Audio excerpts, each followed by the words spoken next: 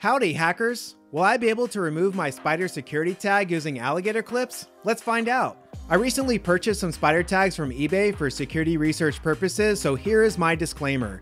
This video is for educational purposes only. Spider tags are security devices used by stores to help prevent loss of inventory. They work using two different deterrents. One is electronic article surveillance, which sets off those store alarms when you leave through the door sensors. The other method is an embedded alarm that will go off when the cable is cut, alerting people in proximity that you're doing something wrong. Here's what it looks and sounds like when you cut one of these spider tags. So my hypothesis is that the embedded spider tag alarm uses electrical continuity through the cable to determine the status of that cable. The way I'm going to test this hypothesis is to provide continuity by exposing the bare wire and jumping the circuit with alligator clips. Then I think I'll be able to cut behind the clips and remove the spider tag due to the maintained continuity and increased length of wire. Some people think that the spider tag can also detect when the tension changes when the cable is cut, so maybe a bypass method like this will not work. So we'll be indirectly testing that idea as well. Hooray for testing multiple hypotheses at the same time. First, I'll need to use wire strippers to expose the bare wire underneath the coating. For this spider tag model, I'll be using the setting for a 22 American wire gauge.